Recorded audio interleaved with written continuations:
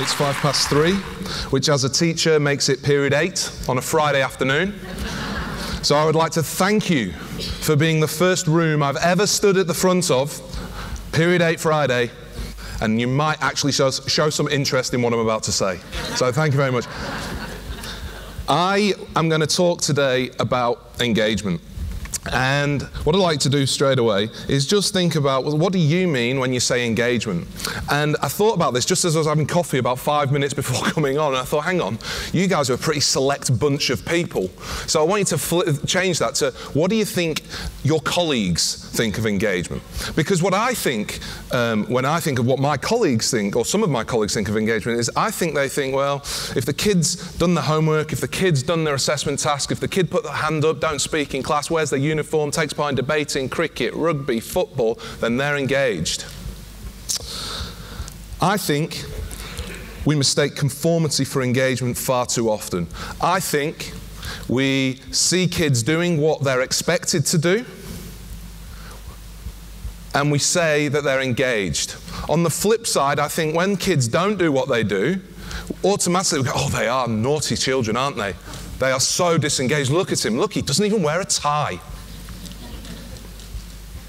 So what I want to do today is just to put across some ideas. And basically, I've done a bit of reading, and I've taken the ideas which are well established in behavioural psychology, and I've just added a couple of my ideas to it. And look, to be honest with you, you've heard from a lot of experts today. And for the next 20 minutes, I want you to be the experts. So I hope you don't want your money back, but I want you to be the experts. I'm just a bloke with some ideas. I don't mind whether you think they're good, whether you think they're bad, so long as you think about them. Okay? So the first thing I want to talk about is the definition of engage. Now this is the Macquarie Dictionary definition, and it says to occupy the attention or efforts of a person. If we use that definition, I would say the majority of schools and parents do a marvellous job of engaging their students. You know, there's a new phenomenon, the hurried child. The child who literally leaves school, goes to tutoring, goes to football, comes home, has to do their homework, you know, does the chores around the house, then goes to bed, then gets up and does it all over again. In fact, we reward those kids that account for every microsecond of their time by praising them in their reports. And we're concerned when some kids aren't involved in debating or aren't playing sport, often without any regard for what they are actually doing, whether it's in school or outside of school. There's a second definition of engage in the Macquarie Dictionary, which I love, and in hindsight I should have put it up here, and it is to attract and hold the attention of. It really got me thinking, like, do we genuinely attract and hold the attention of our kids, or do we just push them into learning and try and hold them there by locking the doors and windows? Seriously, I worked in a school in Manchester, we had to lock the doors and windows. But this is the definition of engagement I'd like us to consider today. The sense of living a life high on interest, curiosity and absorption. Engaged individuals pursue goals with determination and vitality. When you write engaged in your reports, probably the end of this semester, is that what your kid, are those the kids you're describing? So that's the premise of what I mean by engagement. And basically I frame my work on the work of Ryan and Decky, who basically in 1999 came up with the self-determination theory, and it's written beautifully in the book there, which has just gone off the page. That's not Daniel Haesler, unfortunately. That's Daniel H. Pink. Now, I'm sure some of you would have read this book. If you haven't, I implore you to go and read it. It's a fantastic book. It's called Drive by Daniel Pink, and he writes beautifully about self-determination theory. What he says is for people anyone to be genuinely engaged, they require 3 factors. They need a sense of autonomy, which is a sense of, you know, what they do, when they do it, who they do it with, how they do it. They need a sense of mastery, which is this notion of getting better for the sake of getting better, regardless of how good they are. And the third factor, he says, that we need is a sense of purpose. Why are we doing this, sir? Now, I've not told Ryan and Decky this yet, but I reckon they missed one out. So I stuck it right in the middle. And that emblem is supposed to signify relationships. Because I reckon that kids engage with people long before they engage with subjects. In fact, many people who are good at certain subjects are turned completely off them by their teacher. So what I want to think about right in the middle of that is, what are the things that we do that have a direct impact on students' intrinsic motivation and their engagement? Because too often we just go, oh, well, it's down to them to look, they've got to want it. Fair enough, you're right, they do have to want it. But how can our organisations, how can our schools, how can our classrooms actually enhance these three factors? And this is what I spend a great deal of my time talking about when I'm in schools, when I'm working with organisations employing young people, Gen Y. Gen Y need this. Okay? Our kids at school right now in period 8 need this. So this sense of autonomy, first of all, I'm going to go through fairly quickly each of these. The sense of autonomy: who, what, how, when, where. Technology has made this so easy to do. Okay? We just need to embrace it and think critically about how we can do it as parents and as teachers. I don't think education only takes place in school. Okay? It takes place everywhere in the community, and we need to think how we can create more autonomous kids. The sense of mastery, I love using Roger Federer as my example here. Roger Federer is the finest tennis player I have ever seen. Now, it's pointless arguing with me, because for all you know, he's the only tennis player I've seen. But to be perfectly frank, he's won more Grand Slam titles than anyone. He's spent more consecutive weeks at #1 than anyone else. He was voted sports personality across all sports 4 times, 4 consecutive years, which is a record for the Sports Laureate Personality of the Year. A couple of years ago, he was voted by 50,000 people across 125 countries the second most trustworthy and respected human on Earth after Nelson Mandela. Now, if anyone is entitled to wake up in the morning and think, you know what, I think I've pretty much got my life sorted, it's Rog. But only about 4 weeks ago, he got to the Madrid Masters. I'm a sports nut. You guys may or may not remember. It was a tennis tournament played on controversial blue clay.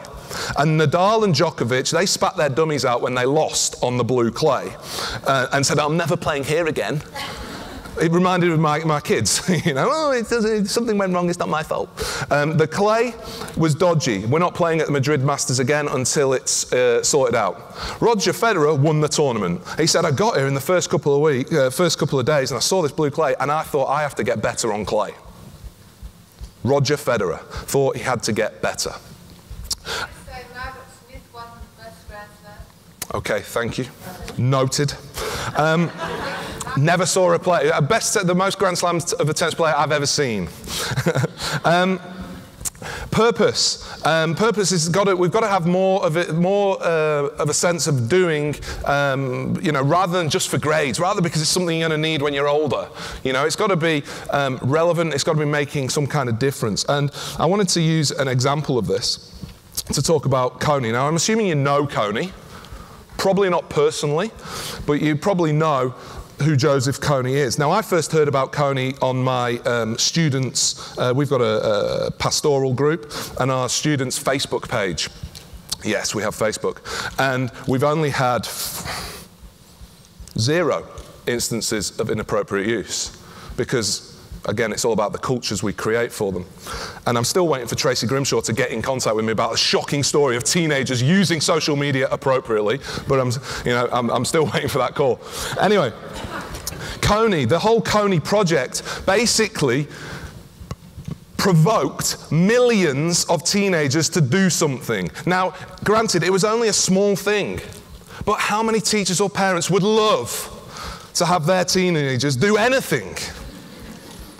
But what did the old people do? Oh no, what are you doing? You can't talk about this. You don't even know where Uganda is. Stop it. What are you doing taking part in this discussion?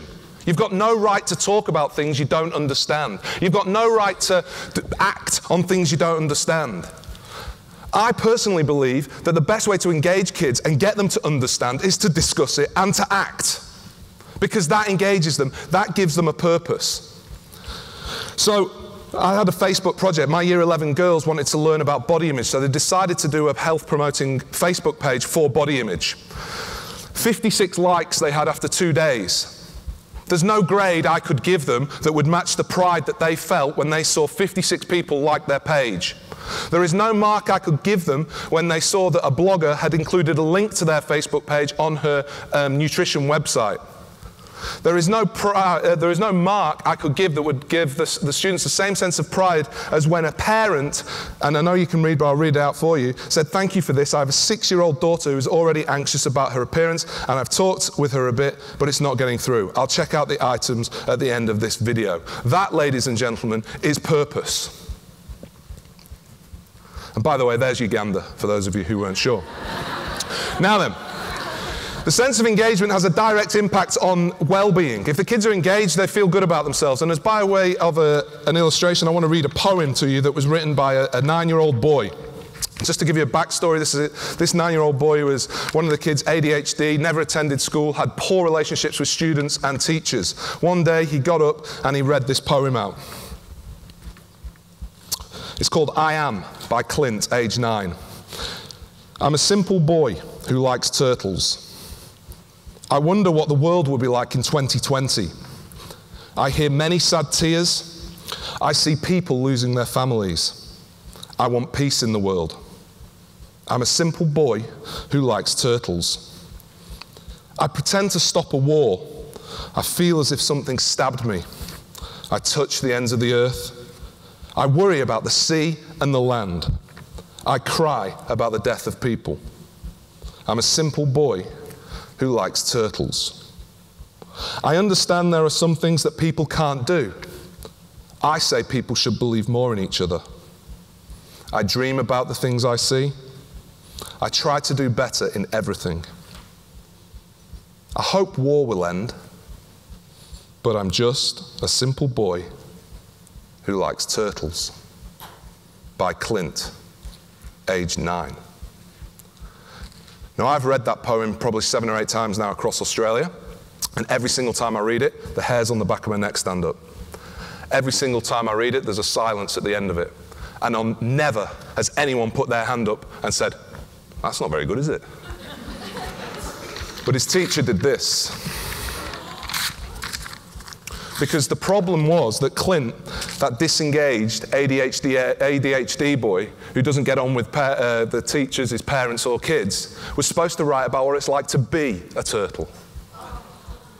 So just as getting engagement right enhances our kids' well-being, when we get it so wrong, it can have a really bad impact on our kids' well-being. And studies show that those kids who do feel good about themselves, who are flourishing in positive psychology terms, they're more likely to have a growth mindset similar to that of Federer. They're more likely to approach mastery approach goals, to get better regardless of how good they are, for the sake of getting better at it. Not because it's going to give them an A or a B, because they want to get better. And they're more likely to report high grades, which I put there just to keep the principals and everyone else happy, you know, and the government, you know, try and keep them happy as well. Because it's important that our kids feel good about themselves, and apparently we need to justify that. And I talk about this as being a virtuous cycle, but I was listening to Barbara Fredrickson in a workshop on Wednesday, and she had a wonderful term where she was talking about an upward spiral. And I might nick that offer, because I really like that idea of, as kids engage, they feel good, they achieve, they engage deeper, they indeed engage more, they feel better about themselves, they achieve more. So it's not really a cycle, it doesn't just stay in the same spot, it actually lifts the kids up. So I might nick that from Dr. Fredrickson. I'll tell her, of course. So what can we do to encourage a culture of genuine engagement? Well, one of my pet things at the moment is grading. The Board of Studies in New South Wales, I'm not sure where everyone's from, but from New South Wales it says we have to report to parents via a grade twice a year. Not twice a day, you know? So let's grade less. Let's give really good feedback instead. You know, how can we get better? How can we move you forward? How could you have done that differently? Are there any alternatives here? We need to ask why. Why are we doing this? And if the only reason that we're doing it is because it's going to be on the exam, we need better content, we need better curriculum, and we have to do that. Parents have to say, look, I'm sending my kids to school because I think it's for the best. Teachers, you know, we are the professionals. We have to stand up for our profession. So I'm not going to go through all those things because I'm pretty sure you guys can read. And things will be more applicable or less applicable depending on your organisation, depending on the kids you work with, depending on your parent body, depending on your colleagues. So this is what I want to come back to, is that you are the experts. Believe that and act like that on Monday and say, you know what we're doing there, maybe we could do it a bit differently. Maybe these kids aren't as disengaged as perhaps they could be, as perhaps they, you know, we think they are. And I think the most important thing we can do is talk more. Because no one in this room is smarter than everyone in this room.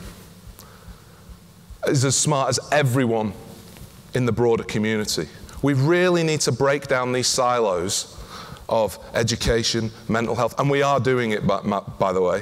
I think, you know, Reach Out and Beyond Blue and Black Dog, they're doing fantastic things. We've got groups out in the hallway now. There is a group called Kids Giving Back. I urge you to go and speak to them. They can provide you a whole load of resources to give you projects to base your learning around with real purpose. The top link there is Still Trying to Find X. It is a free manifesto that I have written.